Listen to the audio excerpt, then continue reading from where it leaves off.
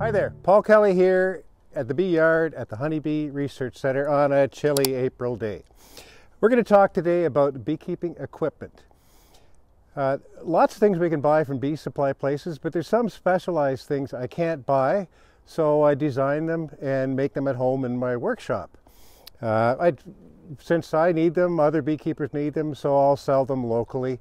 But we'd like to be able to share designs, and we now have a way of doing that.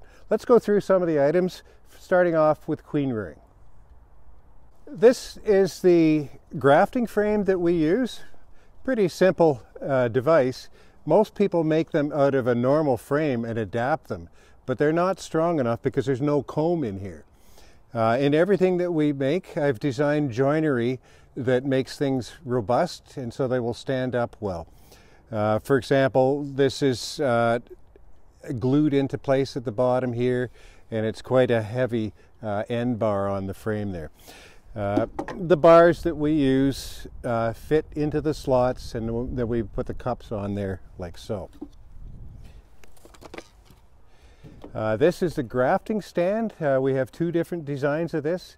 It's designed to hold the frame at the right angle to be able to see the larva that you're going to transfer for grafting. This is a cloak board, kind of a hard item to come by, but it's a device that's used in queen rearing. You can see in our videos on queen rearing how we use this board. It has a removable metal slide, mitered and splined corners to make it very strong. Moving on, this is a labeling jig that we use to put the labels on our jars. It adjusts to different sizes for different sizes of jars, and you get your label on nice and straight that way.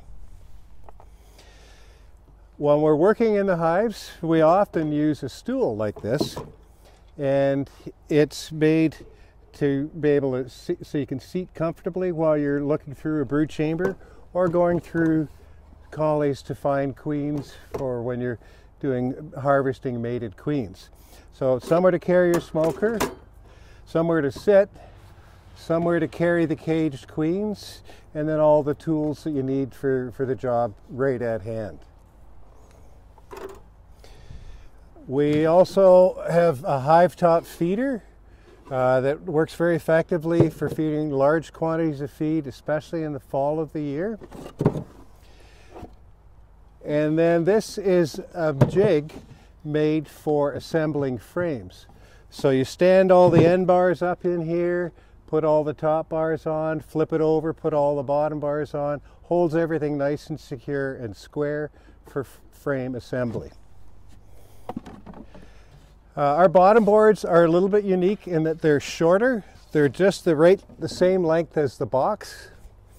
And then we use a screen bottom board as well. The original pollen trap was invented right here at my workplace. It's called the OAC for Ontario Agricultural College. So the OAC pollen trap, we've developed OAC 2.0. Works really well, and it has some unique features. Then there's just the basic boxes themselves. Some of these we buy, some of them we make ourselves, but we are working on plans for them as well. Our brood chambers are all deep boxes. Our honey supers are all medium depth, and then we use a cleat for handholds just on the honey supers. I find it's much more ergonomic that way. For making up our winter losses, we make up splits in 1 year and then put them into these double nuke boxes, winter them that way, and then we have 2 hives coming out in the spring. Then down at the bottom here, we're down to our wheelbarrow. It's a 2-wheeled wheelbarrow. We modify by making a flat bed for it. You can carry your smoker along there and carry all your boxes and move around in the bee yard. So I like to design things and love building stuff at my home workshop. I'm not great at drawing plans though, so it's hard to share this information until Fred came along. Fred's volunteering with us to learn beekeeping, but he's an expert at drawing up designs.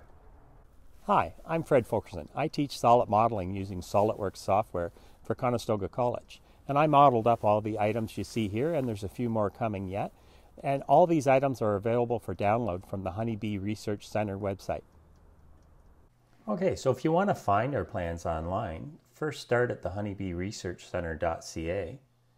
Then come over here to Resources for Beekeepers and click. And down here we can see all the various plans. So to select the bottom board, I would click on Bottom Board Project. I would scroll down to the bottom where I can see the plans and have a quick preview of them, and then download them. So all the plans are designed for whether you use 3/4 wall thick hives or 7/8 wall thick hives. So make sure you download the appropriate ones. So I'll just go back, and there's other plans. Here they'll always say plans.